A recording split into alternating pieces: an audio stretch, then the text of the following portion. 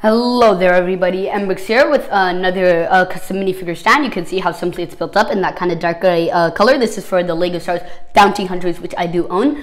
Most of these are from the battle pack. I got these, you know, from that tiny cloud speeder bike set. I don't know the official name because I love Stars. I'm a huge fan and I would usually know, but I didn't like Solo at all. But Boba Fett isn't from the Bounty Hunter pack, or wait, was he? Yeah, he wasn't, so that's why I got him in there. But yeah, you know, you got the newer Solo ones, which actually I like the figures and the characters a lot, just the movie didn't work for me.